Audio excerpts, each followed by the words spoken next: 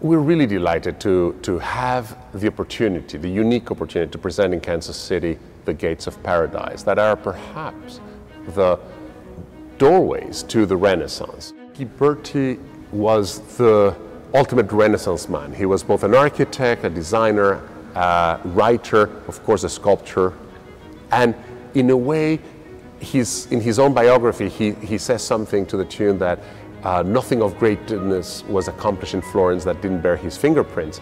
And as self-aggrandizing as that predicament is, it is true that no one has contradicted him since.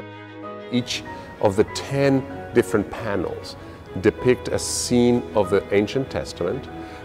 Bas-reliefs that we see how sculptured and how detailed, how chiseled every detail is, becoming really like nuggets of jewelry. So they're really, each and every one is a piece of jewelry that comes then to life into this huge composition. Today, again, that is something we take for granted because that technique of the point of vectors that we now call perspective is something that was masterfully put into practice then, and these doors are the best example. These doors have the two portraits, so it's a beautiful way also to see how he knew already his place in the Renaissance as a great accomplished artist.